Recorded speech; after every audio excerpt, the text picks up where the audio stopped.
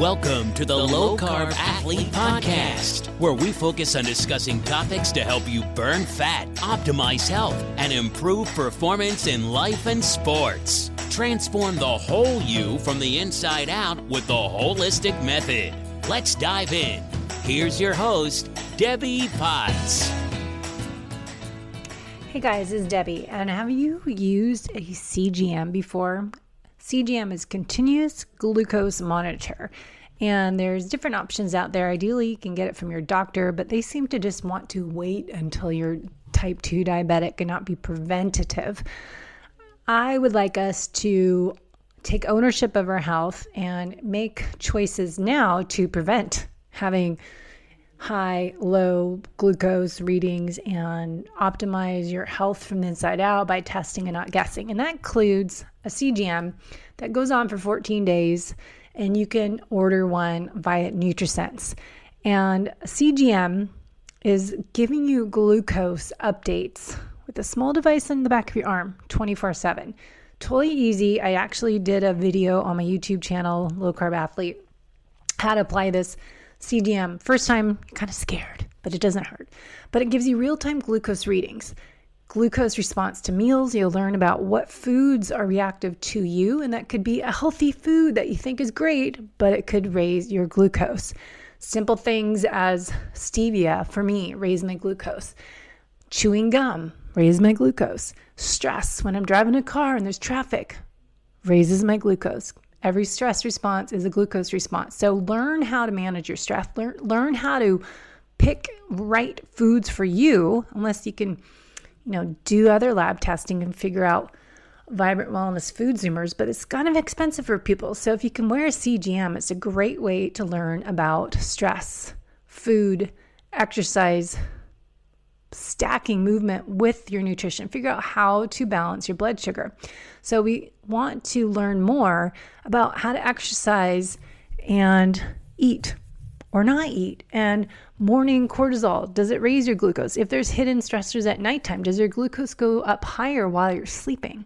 So it gives us lots of clues that we can put in our investigation when we are working on your personalized fueling, training, and performance program to improve fat loss, performance, and longevity. So head to NutriSense website, nutrisense.io, how it works. You can learn more about your habits, your routines, your relationship to food, a little bit more. Great app to use, and it can sync on to different programs, so you can put it all together. So if you want to get started with your journey in NutriSense, I suggest this to all my clients. Use at least 30 days.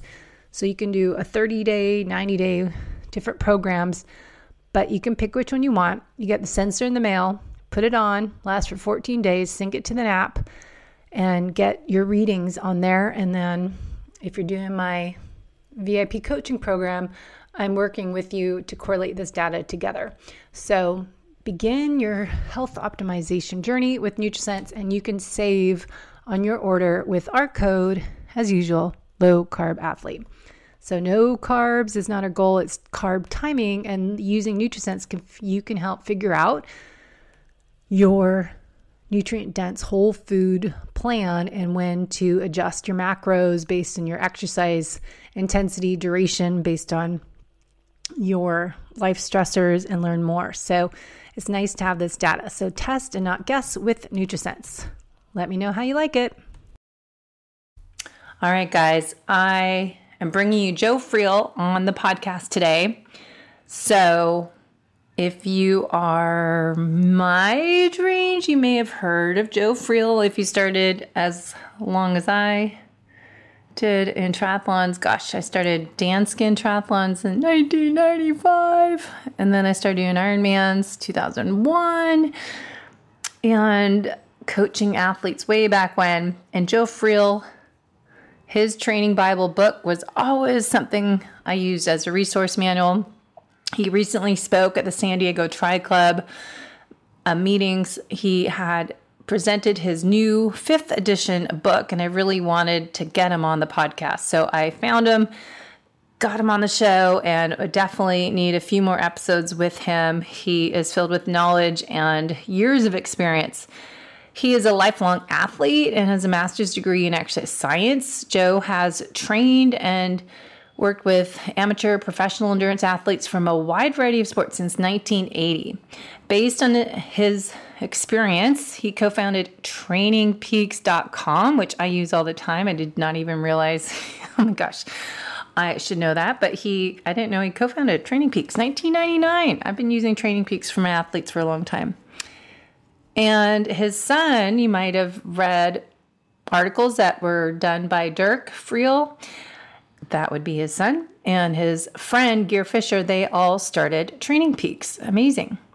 Now, Joe currently coaches just a few athletes. He mostly focuses on training emerging top-level coaches on best practices in preparing endurance athletes for competition. This regularly takes him to coaching seminars all around the world, which I would love to do.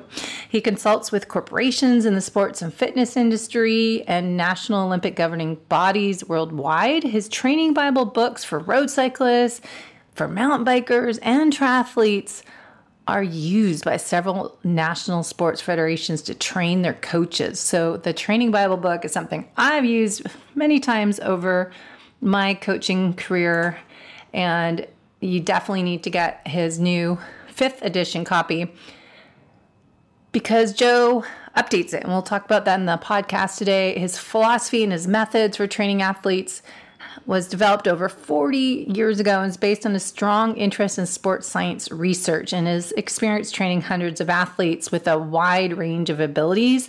So we talked today about his 5th edition, what changed from the 1st edition to this edition, even from the 4th edition.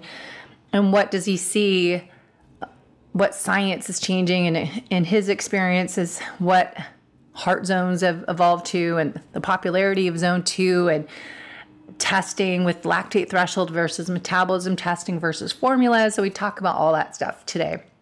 You might have seen some of his articles. He's been in Velo News, Bicycling Magazine, Outside Magazine, Runner's World, Women's Sports Fitness, and the list goes on. So he's been a big influence in our world in triathlons and endurance sports. He now lives and trains in the mountains of Sedona, Arizona. So I would definitely, if you haven't been to Sedona, it's a great place to go hiking and trail running. And the scenery is amazing. And just make sure you stay hydrated because it's at elevation, I think about 4,000, 5,000 feet, and it gets hot there in the summertime. And I would for sure follow Joe's website. I put the link in the show notes. And anything else, let me know. We'll try to get him back on the show for a follow-up because we had about 5 minutes to go over topics that we could have discussed for an hour. So much to dive into. Just 1 hour. I try to keep these podcasts episodes too, but check out the YouTube channel because I shared some screen on metabolic testing, so it might be better visual.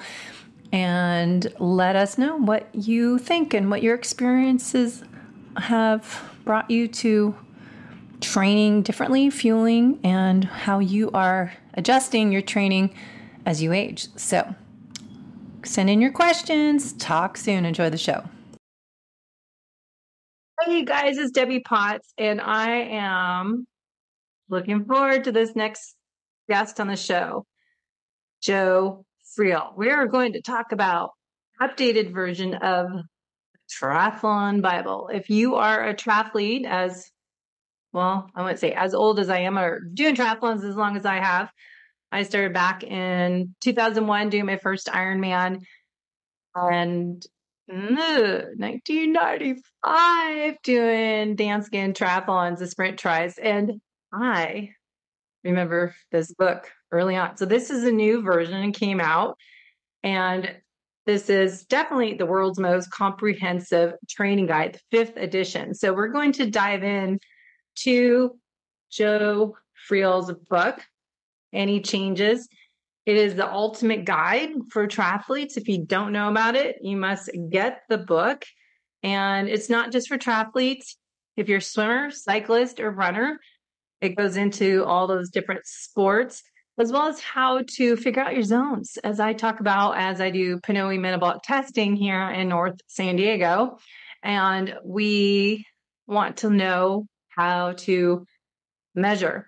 So we can't manage what we can't measure. So if we can figure out where our baseline is, doing a metabolic test or doing some of the formulas that are in this book, and really figure out what are your training zones. I know I use 5 zones. Joe's a little bit different, I think. And then talking about how you can manage your training stress. We used to say train hard, recover harder. How can you improve your recovery? And if you've been following my YouTube videos on epigenetics, looking at your genetic reports, figure out how best you should train based on your genetics and sport you're training for.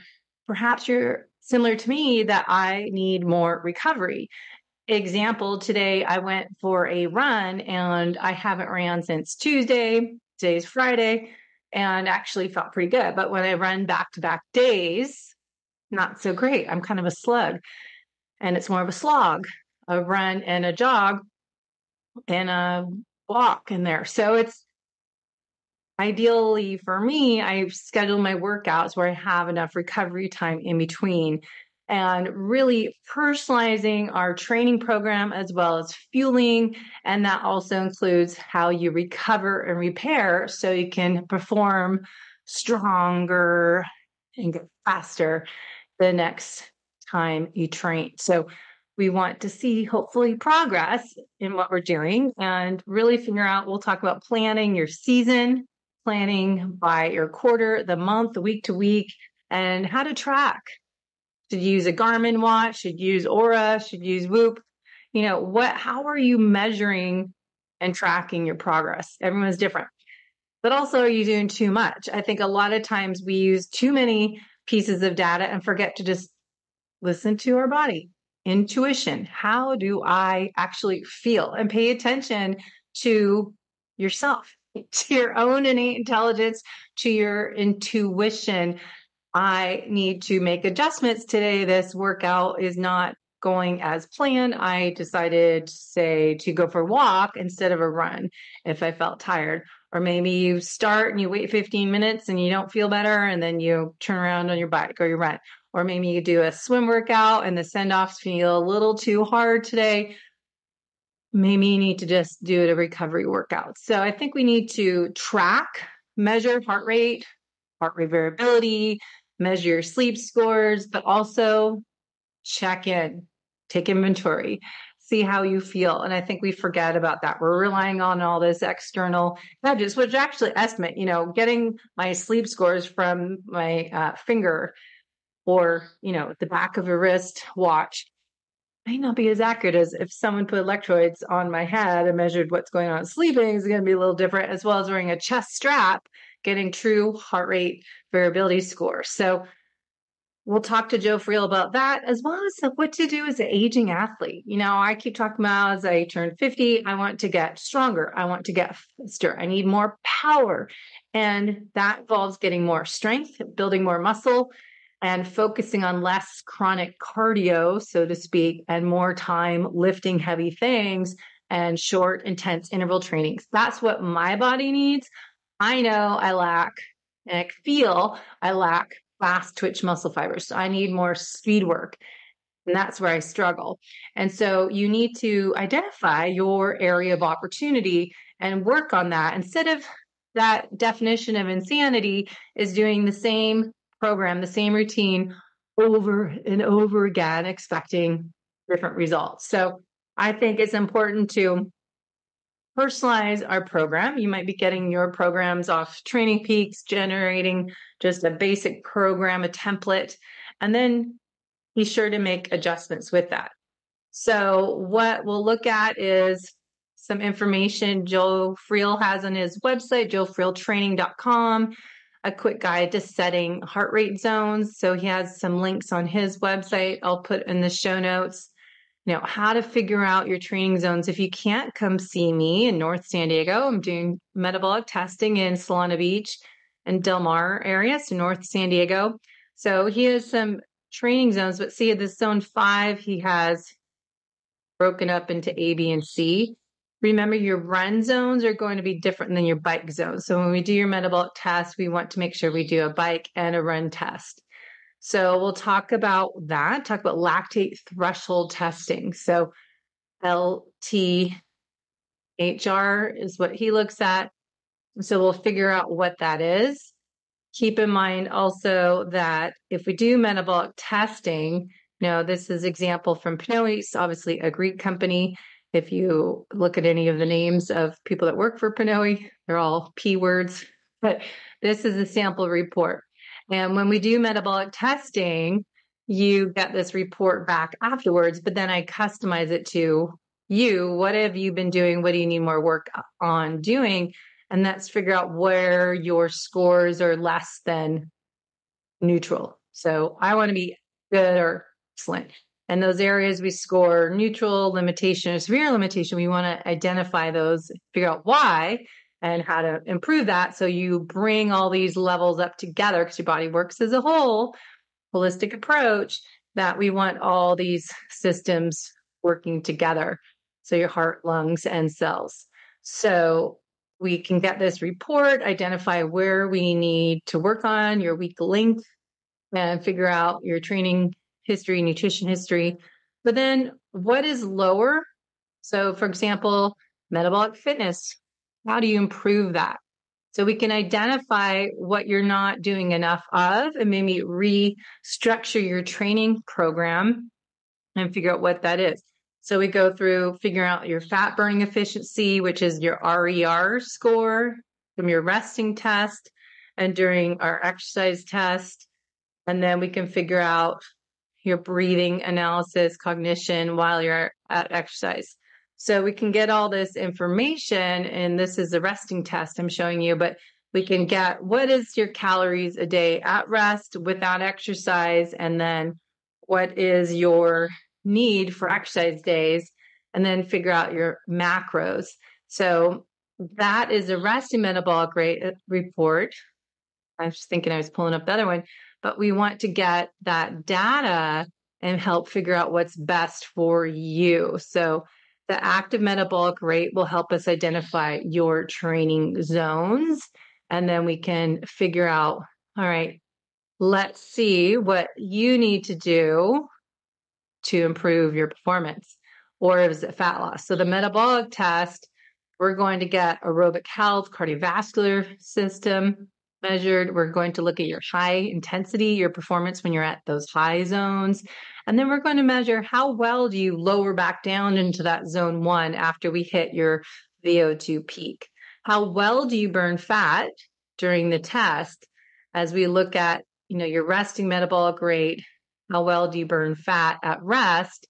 Do we need to improve that? And then how do you burn fat at different intensity levels as you're doing the training? So from this, we can figure out your areas of opportunity during exercise as well as at the rest, figure out some nutrition, exercise, lifestyle habits, what you could do. So we'll individualize that program for you and then figure out personalization of which nutrition habits you could adjust and course correct. Again, it's experiment and you are the expert of yourself. So we'll figure that out. And then we can identify the 5 training zones. So we'll go back and talk to Joe Friel in a moment. Looking at his chart, you can see setting the heart rate zones. If you can do a test, that's a real time what we're looking at. So let's bring on Joe and we'll learn more about what he says, how to find these 5 zones, where we should train in, how do we improve these areas, and how do we fuel for that. So interesting to hear what he has to say. So let's bring on Joe and see what you can learn. Pick up his book, The Training Bible. Okay, guys, I've got the master, Joe Friel, talk about the new edition of the Training Bible, the most comprehensive training guide. And I'm so excited. You talked to us at the San Diego Tri Club a few months ago, and I tracked Joe down and got a hold of him. So I'm excited to have him on our podcast today. Thank you, Joe. Well, thank you, Debbie. I'm happy to be here and looking forward to it. So tell us a little bit about your passion for helping educate people, because this book, 5th edition, when did the first year come out? Oh, the very first edition came out about 1997, I believe, something like that, right around there. Yeah, that's That was about, issue. That that's was crazy. first edition. This is the fifth edition you're holding up there. So it's been like, I don't know, every 5 years or so, I revise the book or rewrite it entirely. And um, anyway, it's been like a major project in my life. Ongoing journey. Life is Yeah. a training Bible keeps suggesting, and you're learning stuff that's new. What's your why? Why do you keep wanting to keep sharing it and doing all the hard work? It's mostly I'm just curious. This is how this whole thing got started for me back when I was, I don't know, in the 1970s, I suspect. Um, I was starting to become very serious about my training. I was running marathons, and I decided I had a degree in exercise science. So I decided I could probably learn a little bit more about this topic of how to train. And so I started reading everything I could find out, which at the time wasn't a whole lot, and which forced me to come up with my own ideas of how to train. And so I started making notes and writing things down and gathering stuff. I had a whole notebook full of my notes from back in the 70s. I've still got it someplace on my bookshelf. And it's just random thoughts and things I've read and questions I have and all kinds of stuff. And so over the years, I simply just kept trying to refine my own training. And then finally, it was about 1980, I opened a running store in Colorado. In fact, it was probably about the fifth running store in the U.S. because back in those days, if you wanted to buy running equipment, running shoes or whatever, you went to a general sporting goods store where they sold basketballs and helmets and all kinds of stuff for other sports. And they would sell you running shoes, and they knew absolutely nothing about running shoes. So I decided I would open a running store in this little bitty town I was in, and just start promoting how to train along at the same time. And so I just had a string of people coming in the door all day long asking me how to prepare for a 5K or a 10K. And 3 years later, I did my first triathlon and fell in love with the sport and decided to make my shop into a triathlon store. So I bought the bike store next door, took out the wall between, and had probably the very first triathlon store in the world, 1983. The world was not ready for a triathlon store in 1983, I discovered. But nevertheless, it was fun, and so I did it. And I lost a lot of money, but long term, it's probably the best thing I ever did. And so that started bringing triathletes in the front door. And because I was selling bikes, I started getting cyclists in the front door. And so I started doing bike races. I was doing running races, triathlons, and bike races, and I enjoyed all of it. And eventually I was asked to write a book, and that's a long story also. I turned them down at first, and then for like 2 years later, changed my mind. And so I wound up writing the Cyclist Training Bible, and then after that, the Triathletes Training Bible. Never to get around to writing the Runner's Training Bible. That's always been in the back of my head, but I probably won't write that. So I'm probably going to stop at this point with training Bibles. That's funny. That's amazing. So do you happen to know Sally Edwards? Because that seems similar to her background Yeah, with sure do. Fleet Feet. Yeah. Yeah. And her books. And I used to help her with Heart Zone training and Danskin camps years ago. Okay. Yeah, I haven't seen her in years. Ago. It's been a long time for me too. Yeah, that's amazing. Small world, I'm sure, in that community, especially back in the 80s. And that's what, I'm in San Diego now, moved from Seattle a few years ago down to San Diego, and it's the birthplace of triathlon. And we're planning the 50th anniversary of triathlon and the 40th anniversary of San Diego Tri Club. So it's pretty amazing. Oh, great. It's 50 years since Triathlon World started in the Bud Light series and all of that back then. Oh, fantastic story. And I always enjoy going back and reading the details about how the sport got started. So I was glad to be able to speak to the club the other night because I realized how important this club is to the history of the sport. And so it's always fun for me to talk with people like that who have been around, who are associated with what's been around for a long, long time. Well, yeah, especially Bob Babbitt, is down here. The history of it. It's great. Yeah. This is amazing. You can be a part of that and share that journey with everyone, your journey. So let's dive into the book. What are some of to start off, big changes you found from the fourth to fifth edition, even from the first edition to the fifth edition. Yeah. Basically, I've rewritten the book from the first edition. It's not the same book at all anymore. The only thing I kept is I kept the table of contents. I thought that was well designed, but then I just changed everything about the contents when I went on to write the book. And the biggest change, I suppose, is I changed intensity zones. That's by far the biggest.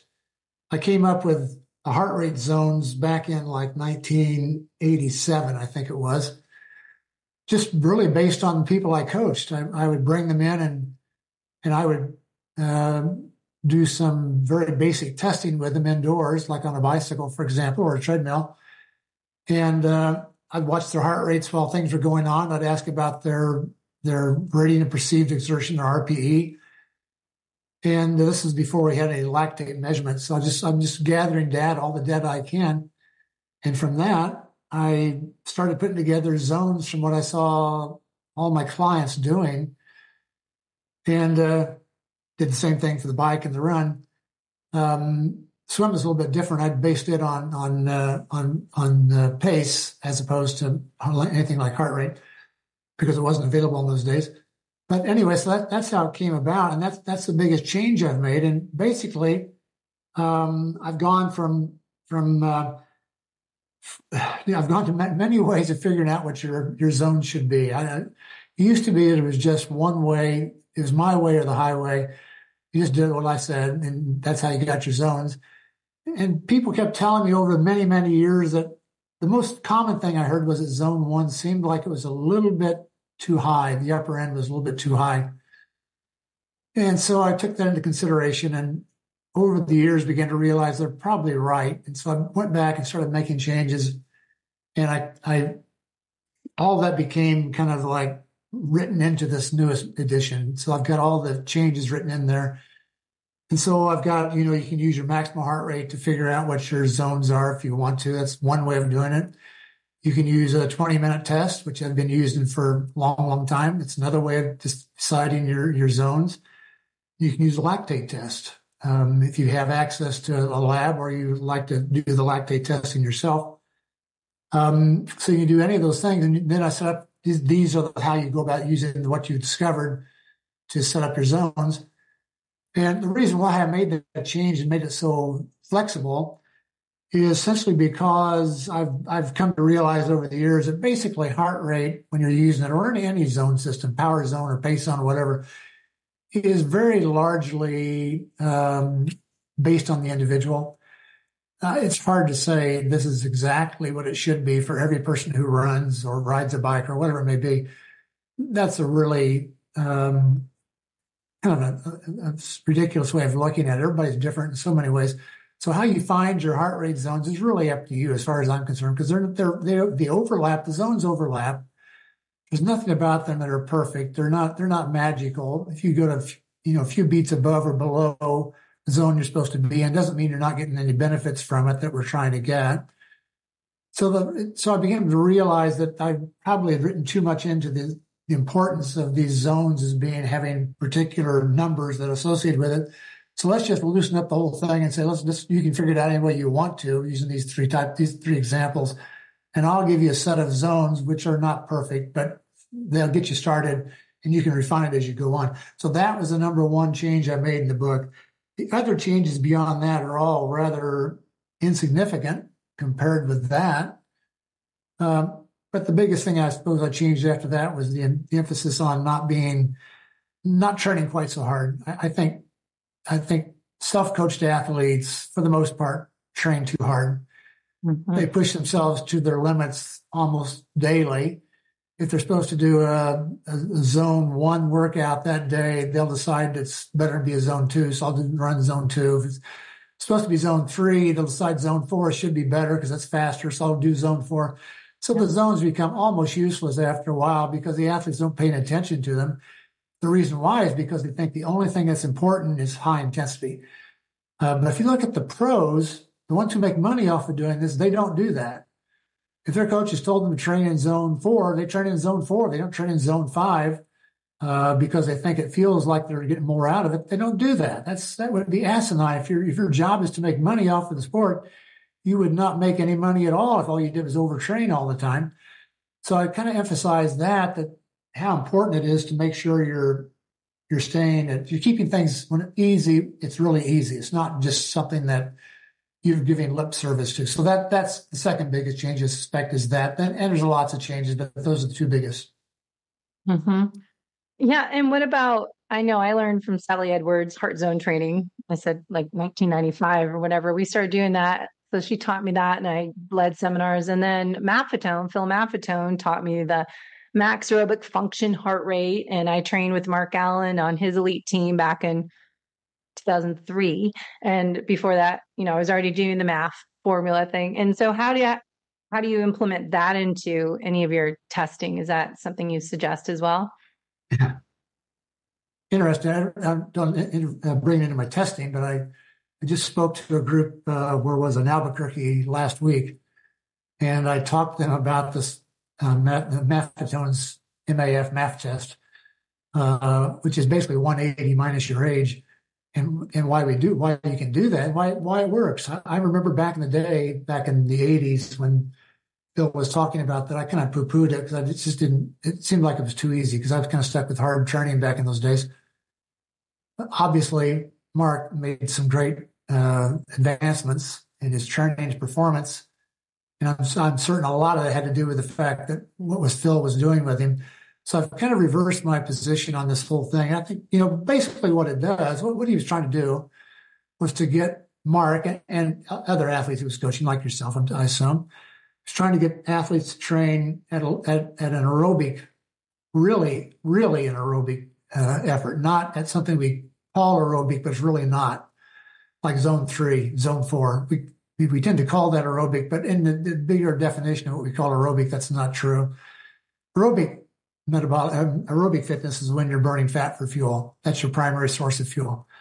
And that's what Phil was trying to get his athletes to do, is to burn fat for fuel. You've got something like 50,000 calories stored away as fat in your body, even among the skinniest athletes. And you've only got about 2,000 calories of carbohydrate stored away as glycogen. So it's silly to waste your glycogen when you've got so little of it, and not to use this gigantic reservoir of energy you have called fat by training too hard or racing too hard. And so and you can improve the relationship between fat burning and carbohydrate burning with your training, which is what Phil was trying to do. He's trying to get people to train easy enough that their body begins to burn more fat for fuel, and they can go faster at low intensities, like a low heart rate. They can go faster and still be burning fat, which is perfect for an Ironman distance race. If Mark Allen is trying to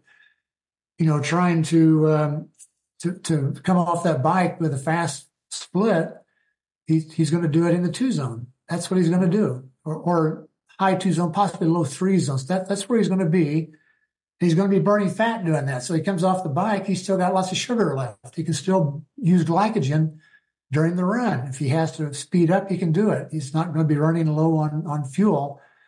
Doesn't mean he doesn't have to refuel during the race, because you're still burning some carbohydrate, but he was burning primarily fat. So it was a great idea that Phil came up with. I'm seeing it being used more now today. The concept is being talked about more again today than it was back then. And as far as I know, he was the first guy to actually be talking about such a thing. So I have my hats off to him for what he's done for the sport and for athletes in terms of burning fat for fuel. Yeah, it's funny because it's 2024 as we speak. And we started this podcast 12 years ago, and it used to be called, someone asked me to co-host it, called Fit, Fat, Fast. So eat fat to burn fat and train to your body to burn more fat and be more metabolically efficient, more fat adapted. And not many people really were familiar with that. And I did New Leaf metabolic testing back in 2005. So we were doing the metabolic cart and figuring out where people burn the most fat. But fast forward to the past couple of years, zone 2 seems to be this big thing because of, I always say Dr. Peter Attia is really brought it up into training and other leading podcast doctor influencers that really have gotten this mainstream people to realize, oh, I need zone 2 and I need HIIT training. And so the big buzzword last couple years, I think, is that zone 2, which I don't think people fully understand it that aren't in our endurance world, where we've been talking about this for 30 years. Funny. Right. Yeah, I don't think athletes fully grasp why zone 2 is important, or even zone 1. I wouldn't negate it. Basically, low intensity training is good for burning fat. And the faster you can get at what you're burning fat, the faster you race, especially long distance. That's, Ironman, half Ironman. If you're excellent at burning fat, that's a huge advantage you have already just by the fact you're burning fat. You don't get faster by going out and doing one zone higher than what you're supposed to be doing that day. Going from zone 2 to zone 3 or zone 3 to zone 4. That does not make you faster because all you're doing is burning more sugar. You're not burning fats. You're burning carbohydrate, glycogen for fuel. So we've got to. So the whole idea, and this actually originated with Inigo San Milan. He's a PhD. He's on all the podcasts. Yeah, he's the one that influenced, I believe, Atia also, and many, many others. I've known Inigo since he was a college student. He went to school with my son, college back in the 1980s. And so I've known he was a really good cyclist and very smart guy. And I've learned a lot from him also over the years.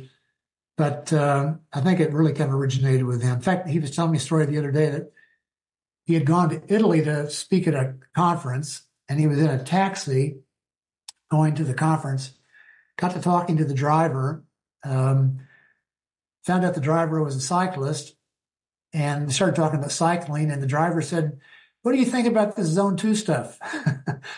And so Inigo got to talk to he's at the heart of the issue by asking that question of Inigo. So Inigo is telling this cab driver who has absolutely no idea who this guy is he's talking to about the importance of zone 2. So it's become like worldwide. Crazy. Not too long a period of time, like the last year, 18 months, something like that. It's become like really well known. So anyway, it's a very interesting topic, and it's something that athletes need to pay attention to, is training in low intensities, not just high intensities all the time. Can we just pause for a second? Let's look at, I should backtrack, the 5, you do 5 zones, but you break the zone 5 into A, B, and C pretty much. Let's just kind of overview of the training zones and what fuel source is used and when we would use that zone for training. Yeah, zone 1 is basically the fat burning zone. Most athletes are already able to operate in zone 1, burning fat, but not all. There are some athletes who still are burning primarily carbohydrate even when they're in zone 1 because they're in such poor condition, which is not unusual. You can go out on the street, you can find any person you want walking down the sidewalk, and you can, if you test them, you find out they're probably burning sugar just walking down the sidewalk because we're so poor at aerobic fitness in this country, but a little bit different with athletes. So that's zone 1. It's so you can, if you want to really burn fat, get in zone 1. That's going to burn fat. Zone 2 is what we'd like to have become your fat burning zone also. Like, in other words, we'd like to extend your fat burning zone from zone 1 into zone 2 as far as we can. I'm writing a book right now where I just drew up a chart on that particular topic. In fact, I'm looking at the chart right now. I got just hand drawn it over to my left side on my desk, where I'm drawing what zone 1, zone 2, zone 3, zone 4, zone 5, and what's happening with fat versus carbohydrate burning in each of those zones. And there's one particular part when you start, like in zone 1, fat burning is very high. Carbohydrate burning is very low. So we've got a lot of fat in zone 1, not as much carbohydrate, very little carbohydrate. And as you progress into the 2 zones, those 2 lines begin to merge on each other. Someplace usually in the 2 zone, hopefully for the athlete, those lines cross. And so you're now burning mostly carbohydrate late 2 zone, 3 zone, 4 zone, into the 5 zone. Now we're talking about using glycogen for fuel. So the carbohydrate, storage form of carbohydrate is being used. And fat is going down in that as we move to the right in the zone. So zone 3, fat is getting lower, zone 4 is lower, carbohydrates going higher, and so forth. That's basically what happens throughout those zones. And what we're trying to do is this crossover point where fat and carbohydrate, those two lines cross each other, is a critical point. We're trying to move that point as far to the right as we can. That's exactly what Phil Maffetone was trying to do with his 180 minus your age. He was just trying to move that crossover point to the right on this scale. It probably starts down the 1 zone, but as we improve our aerobic fitness, that crossover point where fat is still being used predominantly, moves to the right. If we can get that really, really far to the right, like the end of the 2 zone, the top end of the 2 zone, we have made a gigantic improvement in the athlete's metabolic fitness. They can now hold fat metabolism for a long time during exercise, a long, long time. So that's one of the goals of exercise in this way, is to accomplish that, to get this crossover point between fat and carbohydrate to move to the right. I wish I had the chart where I could show you. It makes it much more obvious because I've got the chart shown as in poor shape and in good shape. So I just popping up this screen. Can you see? I do see the screen.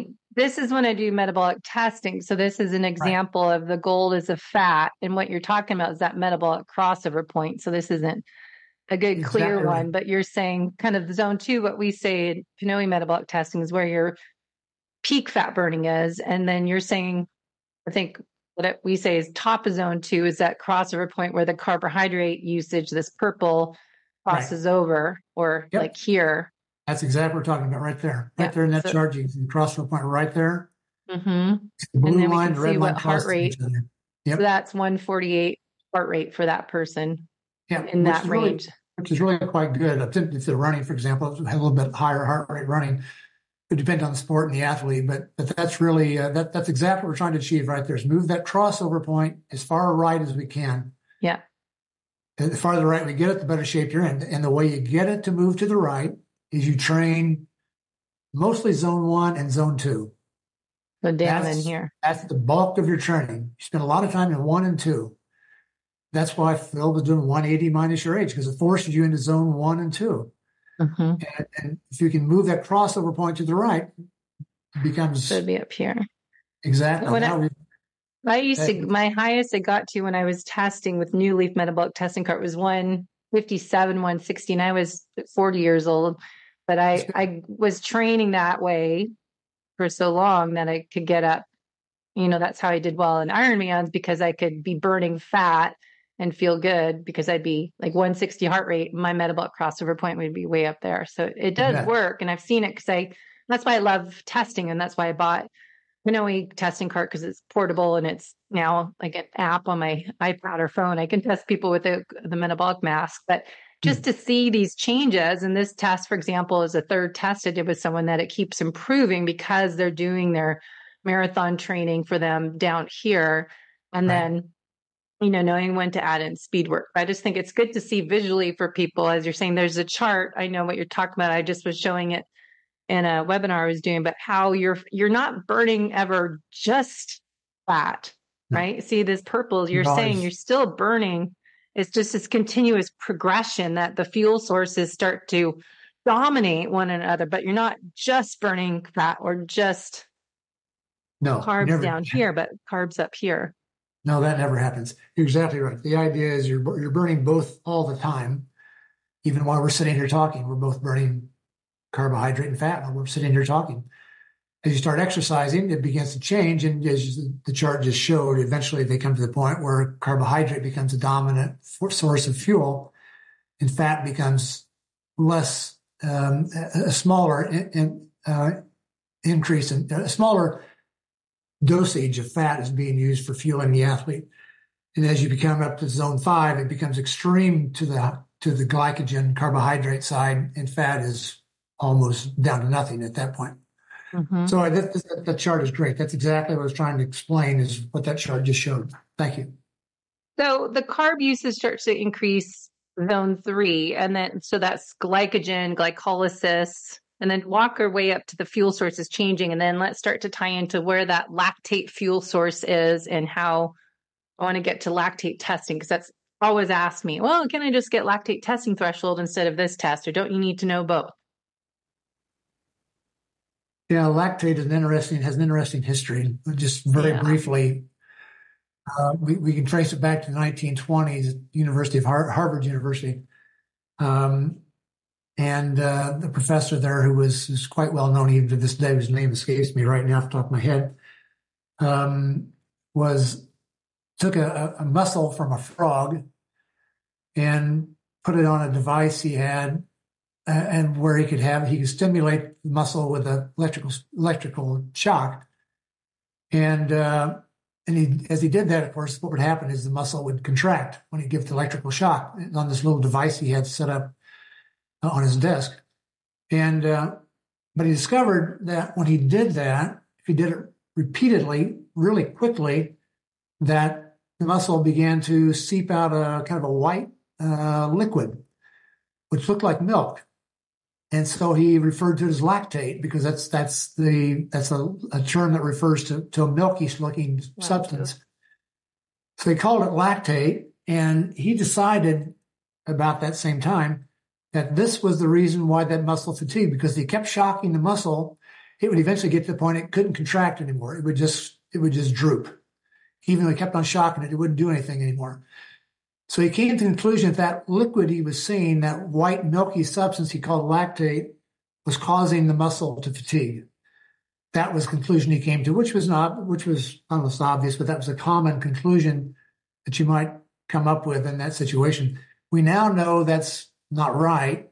It's now been over 100 years, I think it was 100 years, I've come to think of it, a couple of months ago when he did this test. So for 100 years, most athletes, most people have anything to do with who hear about lactate, still go back to this idea. That's why I'm fatiguing, is because of lactate. You watch the Tour de France on TV, and Bob Roll will almost always say fatigue is now setting in. He's got too much lactate in the system. This goes back 100 years. It refuses to go away. We now know this is not the cause of fatigue. It's not the cause of fatigue. In fact, lactate is actually a source of fuel for your body. Lactate, and I won't go into details on this, but lactate is taken up into the muscle and reconverted into a source of fuel, which helps to drive the muscle. So it's not your enemy, it's actually your friend. You're not sore the next day because of lactate. You're not fatiguing because of lactate. All these things we think we know are wrong about lactate. However, the one thing we do know about it that's true is it's a good predictor of what's going on with your body. It's a good predictor of something that's happening in your body that is very useful in trying to determine how hard the athlete is working. It's just lactate analysis. As we're talking right now, we're both producing lactate. It's very low, less than 1 probably, or less than 1 millimoles per liter. So it's a very small amount. But as we start exercising, that lactate begins to increase. At some point, it begins to increase rather rapidly as our intensity increases. That point where it begins to increase is about 2 millimoles per liter, roughly right around there. It may vary a little bit with the individual. So around that point, we start breathing hard. We start feeling the sensation of fatigue, not because lactate is causing this, but because it's like a marker. It's like something that's telling us what's going on with our body, and it's just something we can easily draw out of the blood and measure. So it becomes a one way of determining your zone. So you could say if you're 2 millimoles of lactate, you're probably around the top of your 2 zone. And so everything below that 2 millimoles is zone 1 and zone 2. And everything above it is zones 3, 4, and 5. And then we can take it up even higher, and we can look at it at higher levels. And what the research tends to say is when we get to about 4 millimoles, you're going what we've typically in the past referred to as anaerobic, which is not a very good word, but everybody seems to understand that word. So you start breathing really hard. You can't talk anymore. You're you're very focused on just getting breath in as opposed to anything else. That's about the start of zone 5. So we've got the top of zone 2 and the bottom of zone 5 kind of laid out by your lactate. And now we can fill in the other zones. We can fill in 1, which is roughly probably around, I don't know, 12, 15 beats below your L2, lactate level 2. And zone 3 fits nicely between those two zones. And then we've got zone 5, which is above the 4 millimole mark. So you can set your zones by doing that.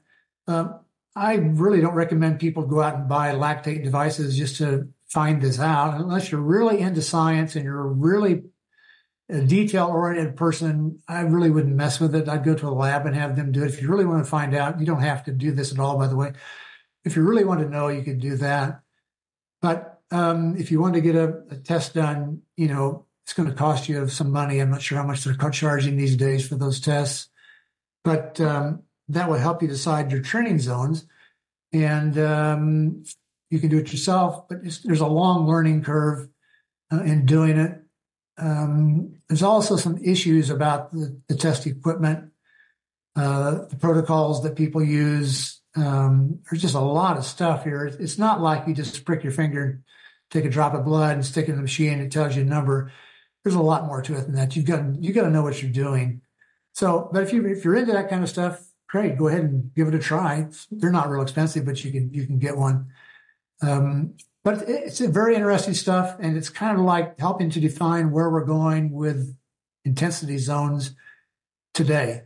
It had a kind of emergence back in the 1990s. We were doing a little bit of that. It didn't last very long. This seems to be already lasting longer than it did in the 90s.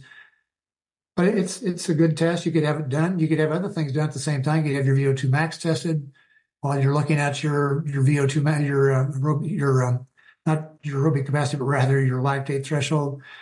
So you can find all this stuff by one visit to a lab. It'd be expensive. It'd cost you a few $100s to get all this done.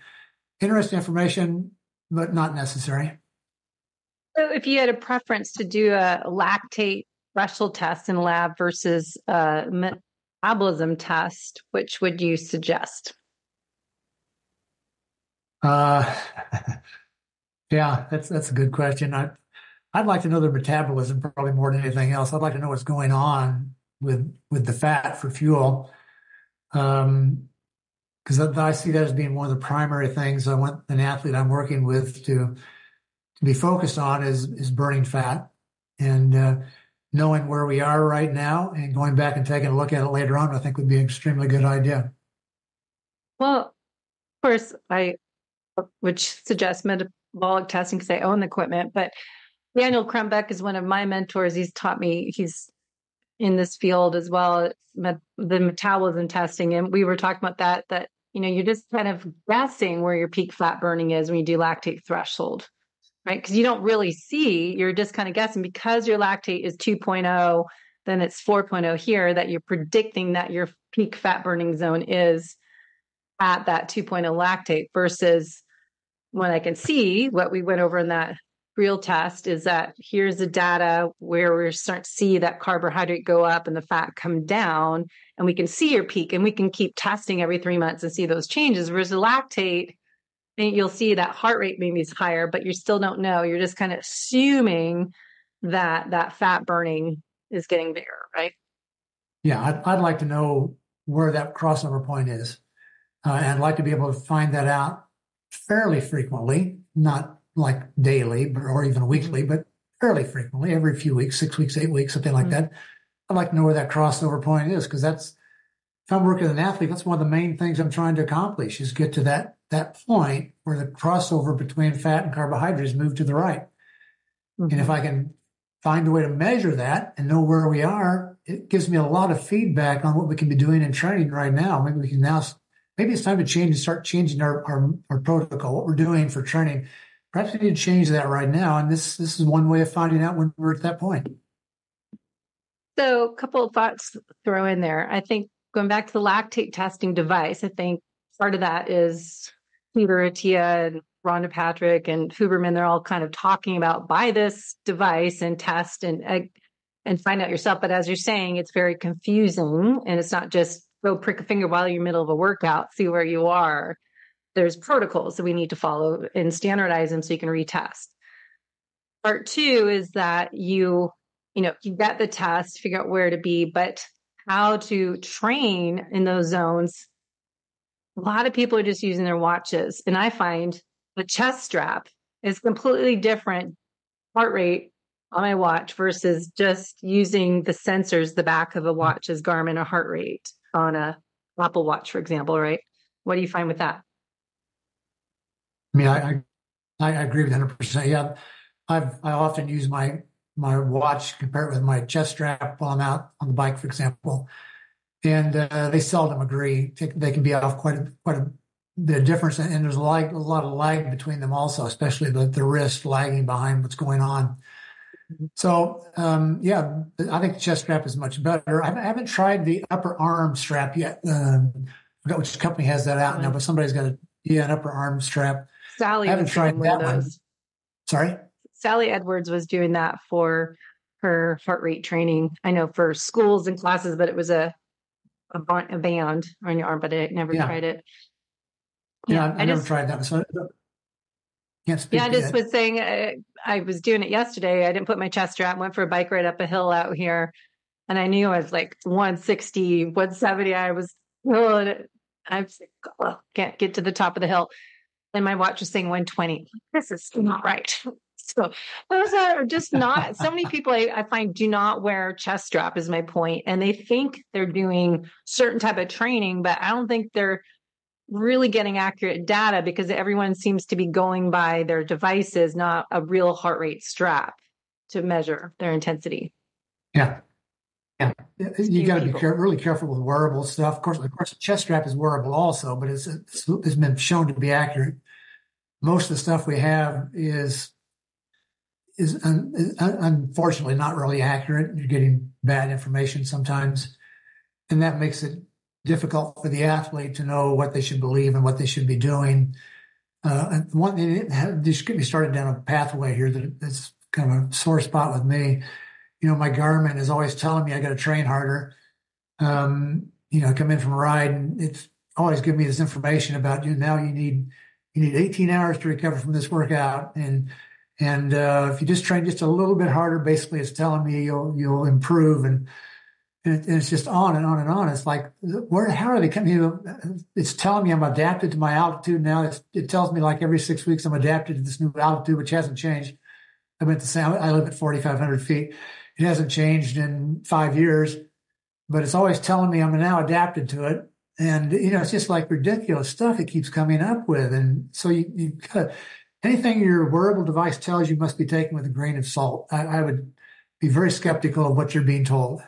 Thank you. Well, as I was waiting for you to come on the show, I was ready a little early before our time, and I was saying the same thing. So thank you. Because I said, these are just devices. They're not 100% accurate. To get my sleep score, I need to have electrodes on my head while I sleep. And to get my heart rate variability score, it's wearing a chest strap. So kind of leads me into the next section that we'll get to is rest and recovery. As I didn't say to you, don't know my story, but I stopped racing in 2013. I got adrenal exhaustion, kind of led me to become a nutritional therapy practitioner and a left-hand practitioner to help athletes avoid burnout and breakdown of their body systems that I can't race. My body won't go that hard and that fast, any long distance stuff, but the train hard, recover harder, the training stress load, heart rate variability, overreaching, anything you want to share on the importance of rest and recovery and avoiding overreaching for athletes? Yeah, this is another gigantic topic. In 5 minutes, just kidding. I talk a lot about these sorts of things in my books about the value of recovery, because athletes seem to think, I don't know how people come up with these ideas that they need to push themselves to their limits as often as they can, as much as they can, and then take as little recovery as they can, because that's how you become a good athlete, become faster, is by doing that. It's not the way you do it. In fact, I've coached many athletes over the years, and one of the first things I always ask them after about a month is, what are you seeing different about right now compared to what you were doing before, a month ago, before I started coaching you? The most common answer I get is I'm training less, resting less, but I'm getting faster. And that's almost always what the athlete would tell me. And it's just simply because they've kept themselves worn out all the time. They were always pushing their limits. And that's not the way you train for an event like this. It should be just exactly the opposite of that. You should be doing lots and lots and lots of easy training and just a little bit of very fast training, minuscule amount compared to your volume of high or low intensity training. So that's a particular topic of interest for me, is that I spend a lot of my time talking with athletes about your training too hard. In fact, this is interesting. I was asked to write an article for a magazine here, I don't know, it's been 6 months ago. And so the editor wanted to know what my topic was going to be. So I wrote a paragraph, and it started out by saying, this is how the paragraph is going to start. And if I write the article, it's going to start off by saying you're training too hard. And it goes on, then the article will go on to explain why that's the case. Well, the editor wrote back to me and said I'm wrong, so he's not going to publish my piece because he didn't want to report things that were false. So I lost which is not a big deal to me, lost the assignment to write an article for him. But that's just the way we think. Everybody thinks you've got to push it. It reminds me that in the 1950s, movies, there were a lot of movies, in the 1940s and 50s, there were a lot of movies about people trying to accomplish remarkable things, like the story of Jim Thorpe trying to become the best football player of all time back in the early 1900s, and so they made a movie about it, and how he pushed himself to his limits, and every day he was exhausted. Every day he would fall asleep, he would just crash on the bed and fall asleep and get up the next morning and push himself as hard as he could all day long again, day after day after day after day. That was how we still see the world that way, unfortunately. That has been gone in reality among real athletes for decades, but mostly people still see it the same way. You've got to push yourself to your limit on a daily basis. Otherwise, you're not going to get any better. Mm-hmm. It's a sad story that you can't get people to change their minds about this. It's extremely difficult. Phil's idea about 180 minus your age, going back to that again, is a great idea here, because it says, hey, you got to do this. And if you do this, I know you're going to be using fat for fuel. That's what we're trying to accomplish. And there are other ways. You may read about nose breathing instead of mouth breathing anymore. It's the same idea. If you breathe through your nose, you're burning fat for fuel. Breathe through your mouth. Yeah, if you have to open your mouth to breathe, you're probably starting to burn carbohydrate, glycogen for fuel. Another thing the talk test. If you can, one I use is if you can't count to 1,006, 1,000. Start by saying 1,001, 1,002, 1,003, 1,004, 1,005, 1,006. If you can't make it to 1,006, you're burning carbohydrate. If you can do it all the way to 1,006, you're probably burning fat. So there's various ways of doing this, but the whole idea is to get the athlete to burn as much fat for fuel as possible, this is like a gigantic topic we keep coming back to. But nevertheless, that's the one that I'm always stuck on with athletes, is you train too hard. You need to train easier. And it's very hard to convince anybody that's true. Yeah. And people can read a lot about that in your book. And I know I have lots of videos I've done on that, on, chronic stress externally and hidden sources of internal stressors accumulate and lead to what we call metabolic chaos. So just hormone imbalances and immune dysfunction, leaky gut health issues, and the whole gamut can happen from doing too much of everything all combined. Really breaks me up. As my experience wasn't really training. It was just, I was running my own fitness studio, burning the candle at both ends, trying to, get up at 3:30 in the morning, and you're not done until 8:00 at night. And it's not just exercise, it's the rest of your life look like. Exactly right. We all have lots of stuff in our lives anymore, it seems like, and that sometimes prevents us from becoming the athlete we'd like to be. It's unfortunate, but that's just the way life seems to be evolving in Western society. Yeah. And the other stressor kind of goes in the next section is aging athletes, how we lose that, lack of speed, the power and the strength, and how I always say we need to embrace how we age, not complain about it that, I'm getting older, I can't do this, can't do that, but how we need to adjust how we train as we age. as well as nutrition. That is another topic too, is going into stressors that we were, not eating enough and we're doing too much fasting and all of that. So what changes do you see overall that we should adjust as we age for men and women? Yeah. Another huge topic. An hour topic there too, in 5 minutes. Yeah. Highlight. Well, I think I just read a research study a few days ago that found that something like 50% of the food sold in grocery stores in the U.S. is ultra processed food, potato chips, hot dogs, all the sugary products, all the stuff you find in the middle of the grocery store.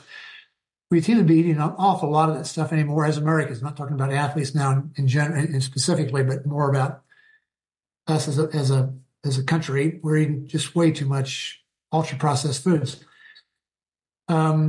My idea has always been that I would like to move back to being as much as I can like my ancestors. Mm-hmm. They didn't have access to ultra processed food. That's something new. Your grandmother, maybe your great grandmother nowadays, it kind of depends, would not know what this is. If you pulled out this food and showed it to your great grandmother and she didn't know what it was, you probably shouldn't eat it. It's stuff that we're not supposed to be eating. And they make it that, it's about the unhealthiest thing you could possibly eat. And it's 50% of what we eat in this country is the unhealthiest stuff you could possibly eat. What makes it unhealthy? Well, it's full of sugar. It's got no fiber. It's got flavors added to it because they've been shown to stimulate appetite and desire to eat. It's got all kinds of chemicals in it that are usually like 4, 5, 6 syllable words. The stuff is just awful, but people eat it. My design about my diet is to eat something that is really old, mm-hmm. going back to the Stone Age. What did our ancestors eat? They were around for far longer than our grocery stores have been around. They've been around hundreds of thousands of years. They weren't eating ultra processed food by any means. They were eating fruits, vegetables, animal products, lean meats. And this was the stuff they ate. That's how we evolved. We evolved to eat those kinds of foods, not all the stuff with the sugar and all the flavors added into it and comes in a plastic package and so forth. We weren't designed to eat that. That not only makes you old, it actually makes you less fit. You're going to become fatter and less fit by eating this stuff, this junk. And yet we're taught to eat this stuff, and it tastes so good, it's hard to resist, and it's cheap. How can you go wrong when it's cheap and you taste good? So we're in a real dilemma here in our society about this. Something like, I've forgotten the numbers now, like a third of Americans are diabetic. A third of Americans are diabetic. Amazing. Just blows me away. And something like 50% are pre-diabetic. It's just amazing what we're doing to ourselves. And unfortunately, athleticism does not end that. It's a great step in the right direction, but it doesn't end that. We're still stuck with even athletes eating junk food because they think they can get away with it. They exercise, therefore they can eat junk. It's not the way it works. Your body doesn't work like that. Your body cannot overcome a terrible diet. No matter how much exercise you do, it's not going to turn this around. You're going to age faster. You're going to have lots more problems as you get older. Things that Americans experience, like diabetes, like heart disease, mm-hmm. like cancer. These are the sorts of things you're setting yourself up for by eating such a crappy diet. So I try to get back to where my ancestors were. It's vegetables, fruits, lean animal products, foods that you can go out and pick off a tree or pull up out of the ground yourself and eat it. That's the stuff I like to try to eat, and I think it's good for you not only as an athlete but also as just a person. You'll be healthier and live longer and have fewer visits to your doctor's office if you do that. Yeah. For sure. And that's why I love testing. I do, look at functional lab testing, look at your insulin levels, your A1C, your just blood chemistry panel. And just because you're exercising doesn't mean you have the best health inside. So that's why I always say on this podcast, being fit and healthy Right. from the inside out, because you can see that for athletes who That's think, right. exercise is a bad diet. Yeah, you can't beat it by exercising more or faster or whatever it is you think is the solution. You can't do it. The only solution is to change your diet to something which is basic. You know, I'd like to write a book someday on the ancient athlete, what their lifestyle was like. The Paleolithic athlete, before the onset of farming and towns and communities and all this sort of stuff in grocery stores, what was life like? Because they're the optimal athlete. Their lifestyle was just optimal for being an athlete. They trained exactly as we should train today. Mm-hmm. They didn't do a lot of fast. They didn't go out and just run as hard as they could all the time. They went out and they ran very slowly, chasing an animal. Because what are we good at as humans? We're good at endurance. We're not good at speed. We're one of the slowest animals on the planet, but we're great at endurance. We're one of the best animals on the planet when it comes to endurance. So our ancestors could run down an animal by simply just running long, slow distance. Just keep chasing the animal, checking for hoof prints or whatever it may be. And eventually you'll find the animal collapsed underneath the tree someplace out of breath because it just can't keep up with the pace you're putting into it, and the hunt ends. That's how we evolved. We didn't evolve to do sprints. You did sprints only at the very end when you're trying to catch the animal, not the entire time. You went as slow as you could and as easy as you could the entire time. That's how we evolved to operate as athletes. That's the perfect athlete. What did the athlete do? They carry the kill home, or they carry the vegetables and fruits, wherever they've gathered, back to the cave or wherever their encampment is. And they prepare the food, the meal, and they eat. And what do they do at the end of the day? They dance. They dance around the fire and they celebrate the fact that they were successful that day, pat each other on the back. So they got this social thing going also. Gratitude. And they go to sleep for the night and they get up the next day and they do it all over again. So it's just like, that's the lifestyle we were designed to live. We were not designed to do the stuff we do. Sit on your butt for 18 hours a day and, watch television or whatever it is we do. We weren't designed for this stuff. We were designed to be like our ancestors, just a very basic lifestyle. Yeah, love that. A great book. You're kind of saying some of the quotes, but Michael Pollan, I forgot his name. Michael Pollan, Food Rules, is just one quote on each page. So it's very simple to read. If people want to know great ways to, the Food Rules book is I read like 20 years ago, but eat what your great grandmother ate. It was one quote, and 5 ingredients or less, and just has simple things like that. Easiest read, good gift to get people still around. All right, so we have 1 minute to answer those questions. So speed, power, strength. As we age, what's one thing you would adjust in training for people that are over 50 years old? What should we do? Anything different? Yeah, I'd be very concerned about strength. As we get older, we lose muscle mass. And in some sports, especially cycling, we lose bone density, osteoporosis. So we've got this double-edged sword, double-headed animal. I don't know how to describe that, but anyway, we've got this thing that's coming at us in old age, and we need to, if the person is a runner, like a triathlete, they probably don't have to worry too much about their legs. Their legs are going to be great. Muscle mass is going to be good. Bones are going to be nice and dense because of all the running and so forth. Upper body, not so much. Probably need some upper body strength work for the aging triathlete, because those bones also become fragile. And the next time you crash on your bike, you may wind up with a lot of broken bones because of the bones being fragile.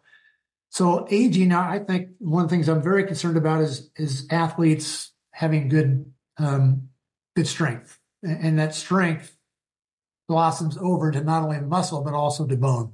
So that's where my focus would be. Great. Well, I know we've got other things going on today, so we're going to let you go. So where can people learn more from you and get their book, Training Bible? Go to my website, joefrieltraining.com. And there I've got blogs that go back to 2007, I think, something like that. Wow. And all my books are available there and so forth. So anyway, that's where I would send people. And then you're working on some articles, books, speaking engagement. What else? So I'm working on a book right now. It'll probably be out in about this coming winter. I've almost got my part of the book written, but I'm bringing in some experts to include some pieces in it on various topics. So we have the horse's mouth talking about the topic, like Stephen Seiler talking about zone 2 training, for example. So I'm still now working with all of them, trying to get them corralled so we're all going the same direction.